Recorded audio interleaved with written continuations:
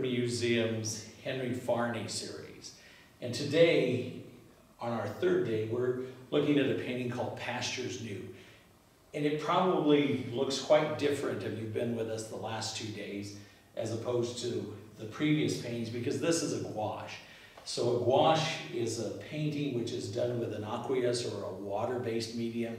And the difference between a gouache, other than being a nice French word, is that it's opaque color rather than watercolors, which are transparent colors. So when we go through the exhibit, you'll notice that almost all of the smaller paintings that Farny works on are executed in gouache. And he's reserving the oil-based paints for the bigger paintings. He has what he considers more of a, which would be a gallery or an exhibition type painting.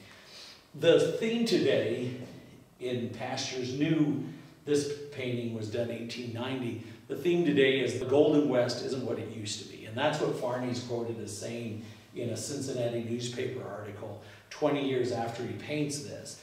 But the thing that you and I need to remember as we're looking at this is what he was painting wasn't the Golden West then either. He's painting, the West as it would have been probably 1850, 1860. This is how the Indians would have been living. Certainly not the way they were living once they'd been put on the reservations, which pretty much happened by 1880.